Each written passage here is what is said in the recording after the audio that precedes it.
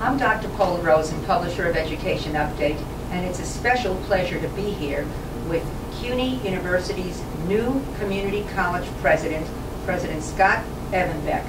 Thank you for taking the time to see us today. So glad you were able to visit our new building. Thanks for being here. Well, it's a pleasure, and of course, maybe it's a special symbol that you are right across the street from one of the greatest landmarks and resources and erudite centers in New York City, the 42nd Street Library, and there are two lions guarding that. And I'm sure, President Evenbeck, you will do just as good a job guarding this new college. Try to, and welcoming students. Absolutely. So the name of your new college, and it's a new community college, is called the New Community College. And I'm just wondering whether you plan to continue with that name, or will the name change? I expect the name will change at some time in the future. We would hope to honor a leader, someone with a strong commitment to education, but I always want to keep the concept new in how we describe our work and how we describe our mission, because we always want to continue to reinvent ourselves and have that be a hallmark of our work. So even when we take another name, we'll continue to refer to ourselves as a new community college. That's a great mantra and a great philosophy. I know that you are newly arrived from Indiana University, and you've done some innovative and phenomenal things there. I wanted to ask you about some of your initiatives there, and what are some of the ways that you have improved student performance and increased graduation rates at Indiana U? I think the most important thing that we did there was to have faculty and staff work together to re-engineer the beginning students' complete experience. That rather than waiting till the start of school, most of the students would start in the summer bridge program, and then when they enter in the fall semester, they had a coordinated curriculum where they took their classes in cohort groups, where one of the classes was taught by an instructional team of a faculty member with an academic advisor, with a student mentor, with a librarian helping to plan the class. Then that cohort of students moved to other classes together, writing or psychology, a whole variety of classes, and where that course also included service learning. So as the students got started, they had a coherent curriculum rather than what students often experience is a random set of courses that are not coordinated with one another, where they don't know anyone. It was a commuter campus, low-income, first-generation students in large part, and we knew that we had to structure our work differently so that the students would be welcome, they'd know that they belong there, and would be able to be more successful. And we saw really good changes in the bottom line through that series of programs. How many years did that program exist? We started in 1995, so it took a while. The year Education Update started. Hey! Right, it was a very important year. Auspicious date. Right. And we had gotten retention up from, at one point it was 53%, then got up to 62, and now it's up to 76 or 77%, and we more than doubled the graduation rate. And we could attribute that to what happened with the students in the first year for the most part. So not the second year, although I know you've written a book about sophomores. Right. A book, Helping Sophomores Succeed, was the name of your book, and that was written in 2009, so it's not so long ago. Right. But you feel that the first year is more crucial for success than the second year. Right, because if they don't make it through the first year, they won't get to the second year. And so there's been this huge wave led by John Gardner, who used to be at University of South Carolina, to help institutions, faculty, and staff really focus in on the first year. And so that's what we did back in Indiana, and that's very clearly what the planning committee envisions for New Community College, to really have a coordinated, thoughtful curriculum in the first year so that students make it to the second year. And then once they're in the second year, one of the things that's happened on many campuses is to think, well, we fixed everything in the first year, so the second year will take care of itself. And we realized that wasn't the case. Now, did you say that the cohort stays together for year 1 and year 2? No. Did I hear you say that? No. In the learning communities, the cohorts stay together. At New Community College, we will have cohorts that will stay together to some extent over the whole first year. But back in Indiana, it was just the first semester. So will there be a core curriculum here at the New Community College? There will be. All the students will come to a bridge program, 3-week-long program in the summer, where we'll work with them on reading, writing, math, but also to talk with them about our expectations for what it takes for them to be successful. We'll have a cadre of student mentors who are students a little bit ahead of them in terms of the curriculum, who work with them as peers in supporting their learning. Then in the first semester, the centerpiece of the curriculum is called the City Seminar, which has 3 components, a reading, writing component, a quantitative reasoning component. But the really innovative part is that it'll be based on interdisciplinary case studies based upon things about life in New York City.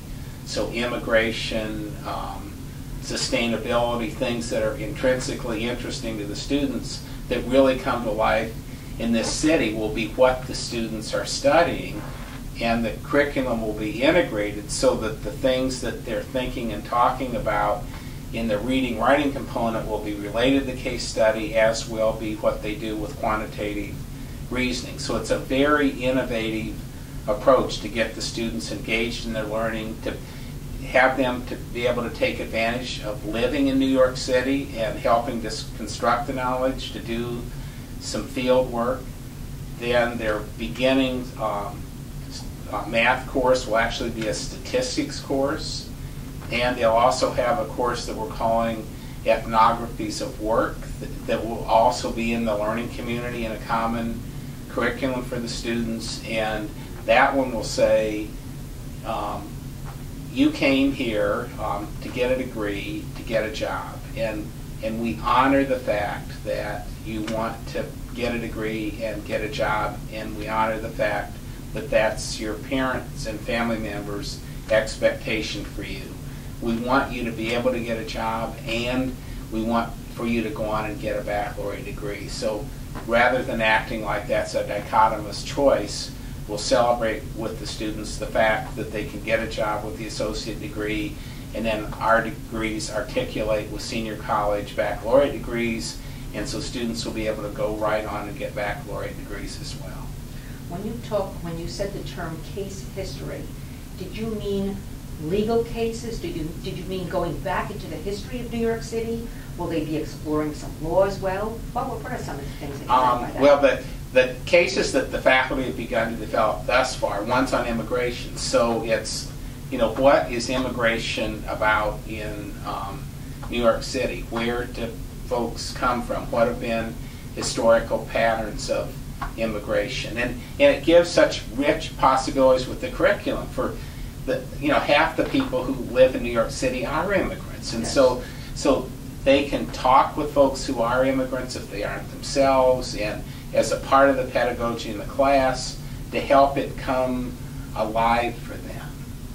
And another one is sustainability, and another is consumerism. To really important issues that permeate the life in New York City, the students will be able to look at through the lens of sociology and anthropology as they're doing writing on things related to those topics, as they're reading on those topics, as they are able to go across the street to the New York Public Library and access primary sources.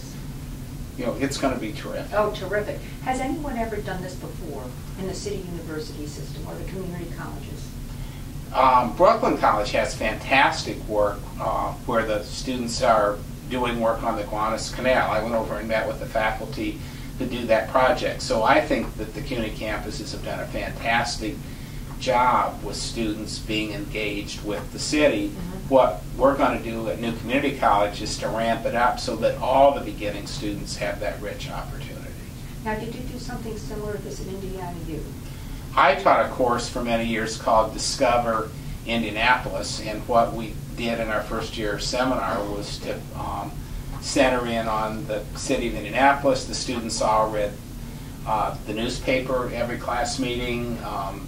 They had to pick out an article which addressed a social issue in which they had particular interest, write an essay based upon their analysis of that issue, and then at the end of the semester they had to write a letter to the editor based upon the series of essays they'd written throughout the semester. So it was a really good way to get them engaged with reading the newspaper, centering in on key issues affecting the community. And my aspiration is that we'll do the same thing here, that students aren't bringing the habit of reading newspapers, and it's such a critically important part of being a citizen. Well, I couldn't agree more as a newspaper publisher. And in fact, I think that you gave weekly assignments using the newspapers, and were they also writing their own articles as well? That's right. That's so you correct. have the literacy component as well as the reading that's component. Right. And we had a team teaching the class, so the students turned in the articles and their essays at the beginning of the class. One of us ran out of the classroom and read them and wrote out feedback during the class, so they got them back at the end of class. Wow. Because I think one of the issues is so often students don't get feedback. They especially don't get immediate feedback. Right. You know, I came across an interesting statistic. The community colleges at CUNY have seen a 40% increase over the past decade in terms of student enrollment. And now, well, there are 6 community colleges. This will be number 7. But now there are 85,000 students at the community colleges. Right. That's enough for a small city. Yeah, the enrollment is burgeoning, right. Really, particularly in Manhattan. I think that's why the CUNY leadership decided that an appropriate location was on Manhattan, because other boroughs have 2 community colleges, and now Manhattan will have 2 also. Right, exactly. So what do you attribute to this enormous rise in the community college enrollment? I think around the world there's widening participation in higher education, recognition by family members and young people and returning adult students that they're not going to be able to participate in the economy without some post-secondary education, and it's burgeoning. And particularly in New York City, so many of the students are low-income, first-generation. They're immigrants. They represent diversity, and they're going to define the future of the city. There's another interesting quote that I came across, and it was your quote actually, and it says the model is grounded in not what the students bring to campus, but in a design developed to ensure student success. I love that sentence. So what will that design, and you described part of the design, core curriculum, is that what you meant by the design? Right, well, but also integrated academic support. So, for instance, rather than telling students, well, you should go see your advisor, so the students have to find their advisor, who might not be there or who might otherwise be busy. The way we're going to do it is the advisor is going to be part of the instructional team, and the student will be in the classroom with the academic advisor every week. And rather than telling the students, we'll go find these materials in the library, the librarians will help structure the syllabus so that students get engaged with primary sources as an integral part of the curriculum. That I think information literacy is an incredibly important issue in our society, especially with the increased use of the web and students not having the tools to be able to sort through so much of that information. So part of what will be embedded in the curriculum is careful attention to information literacy so that students can wind their way through that, be able to identify the primary sources, and in fact in the first year where students will be required to be here full time, one component of the curriculum is called group workspace. So it's a time when students are here together a couple hours where they're really focused in on working together with the support of others to learn the material. So rather than the typical thing, well, I'll take this class and this class and this class and maybe fit in this class, the students will have an integrated curriculum where they'll be here a defined set of hours with the same set of students in a common curriculum, working in a group workspace where they will support one another. We are very focused now at Education Update on Technology. We've attended many conferences, visited many schools, private and public. And now we ourselves are using something called Dropbox, where we can collaborate on articles no matter where we are in the country. Right.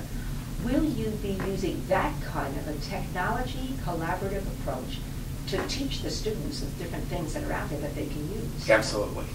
We have our CIO is up in Boston as we speak at a conference on electronic portfolios, and one of our important tasks over the next month is to sort out which electronic portfolio will work best for our students, which will be a place where they'll be supported by faculty and advisors in they articulate where they've been, where they are, where they want to go, what their career aspirations are, where they'll put samples of their work, whether they will be able to reflect on the work, others will be able to give them feedback, and then at some point, under the student's control, that can be used as a way for the student to tell a story of his or her learning to somebody else, a potential employer, you know, a graduate school. That I think we're going to see an incredible surge in the use of electronic portfolios as a way not only to document learning, but for students to be able to share that with others. You also mentioned the word a service component. Can you define that or elaborate on that? Right. I think college students have always done community service. Go out and help at a soup kitchen, or serve the homeless, work in a literacy program. But over the last 15 or 20 years, an incredibly important component of higher education has become service learning, where it's not only doing the service, but it's after the service, the students being asked to reflect upon what they learned as a function of that service. So it's not just doing the work and walking away from it, but it's doing the work in a supportive context and then reflecting on it and being able to describe the learning that you have as a function of doing that service. I argue that the implementation of service learning has been kind of transformational for higher education. I think it's a terrific idea, because I think certainly it'll be a motivation for the students to then continue to do more service. Absolutely. Wouldn't that be the goal? Yes, yes. And maybe begin to work at nonprofits Absolutely. around the country. Is there anything else that you'd like to say about the new campus and your new role here in New York City? Well, I'd always wanted to live in New York, and I'm glad I finally get to live here. That it's such a vital place. I've been able to visit the other 6 community colleges, which are fantastic. That they do incredibly good work. They all have strong national reputations, and what I think is exciting is how the CUNY leadership decided that we ought to distill out what are the best elements of that work, what's the best thinking about how to help students be successful, and then on a borough which needed another community college to say, we're going to open a new community college where there'll be singular attention to student success, not to say that other campuses don't do that, but to say that that is our mission, to support student success, to be a model where students will be more successful, and then to collaborate with these other fantastic community colleges in culling out what works so that it'll be useful to others. So our primary mission is to the students that we will serve, but a secondary mission is to be a place of continuous learning and assessment so that we can share what we've learned with others and hope that that impact can spread. So you'll be collaborating in a sense with the other community colleges in New York City. And I know there's a big conference coming up on national community colleges, right, and that'll be held here in New York City. That's right. Will you be participating? I am. I'm on the opening panel. Eduardo Marti has done a tremendous job of putting that conference together in September. I think it'll be a key event for the city. And we will be there. Right. Any other comments about how will students be able to enroll if they see this program? on YouTube or on our website, educationupdate.com, how do they apply to get in? CUNY has a common application, and we'll be, once we're approved by the governor, we'll be listed on that common application. Students will indicate their interest. We're going to open with 500 students, and it will be a challenge to sort out how, predicting what the numbers are, because what we always do in higher ed is predict what happens this year based upon what happened last year. Well, we don't have it last year. All we know is that in general, the community college enrollments at CUNY are soaring, and so we're not going to select students out. We're not going to be selective. We're not going to take the most prepared amongst the applicants. It's critical that our student body be reflective of the student body on the other community college campuses. So we have a research team which has some distinguished researchers from CUNY and from a couple other places actually meeting next week to talk about how we can put things together to make sure that we do have a representative student body, representative of the other community colleges, and how we have an admissions process that's equitable, but we really need to end up on opening day with 500 students. So will it be by lottery or by interview? We're going to do interviews, but the interviews are for the students to find out what we're about how we're full-time, about how we have a limited number of majors, about how we have a distinctive approach to the curriculum, so they can make the decision about whether we're the right match for them. It's not us making a decision about whether we're going to admit them. So the interview process is really for the students to gain information about us. Then if we have many, many more applicants than we have spots, we may have to move to a lottery admission. That's one of the things we'll have to be addressing. Sure. Because one of the other things that happens is if you take the very first students who apply, research suggests that the first appliers are often better prepared than late deciders. And so I don't want us to get in the trap of having the first to apply be the ones that we admit. So that's why it's so critical that we have persons who are knowledgeable about all aspects of the admissions process help us make very good decisions so that we do have a representative student body.